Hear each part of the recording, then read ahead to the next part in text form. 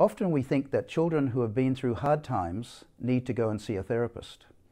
Sometimes that's true, but sometimes they don't need a therapist. Sometimes they need someone who can care for them in a way that actually meets their needs where they live, where they play, where they go to school.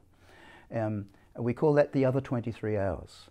So sometimes they might need to go to a therapist's office for 1 hour, but it's the other 23 hours of the day that are actually most important. We say those are the hours in which children live, learn and play, the other 23 hours of the day.